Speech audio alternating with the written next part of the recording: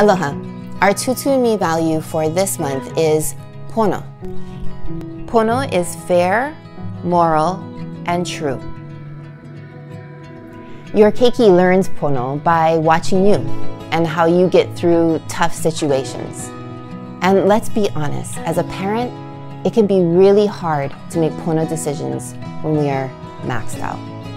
Try this.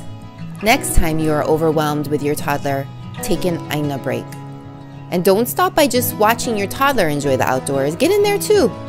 Take your slippers off and walk around barefoot in the dirt. Getting toes back into ʻāina is grounding.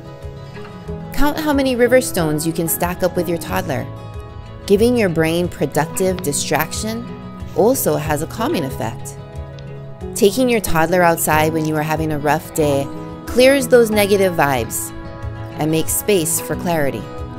And what a gift you're giving your toddler by role modeling a healthy way to connect back to your na'au, your gut, and to do what is pono in that moment. Sometimes the most simple things have the greatest impact. We just have to remember it in the moment. When my daughter was a toddler and we were having a really stressful day, the joke in our home was, get her in the water. Bathtub, pool, a bucket. As long as she was in water, she would calm down a bit, and I could also take it down a notch and then get back to parenting in a pono mindset. What do you do to get back to pono on a hard day?